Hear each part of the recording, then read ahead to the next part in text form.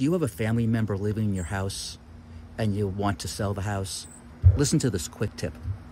We're working with two homeowners right now, two different homes, different homeowners who have two different family members living in a house. One bought it as a rental and his family member was the tenant.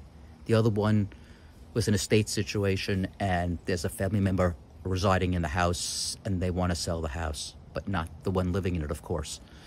They can't sell them. Nobody's willing to buy them at a price they're willing to sell them. And they reached out to so many cash buyers like myself, and we came up with a positive solution that's allowing them to sell the house to us at a price that works for us and at a price that works for them. This is the highest price they got by far, and they're very happy with it, and we're about to close on one, and the other one's a few weeks away.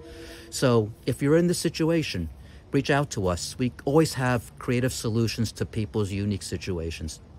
Thank you.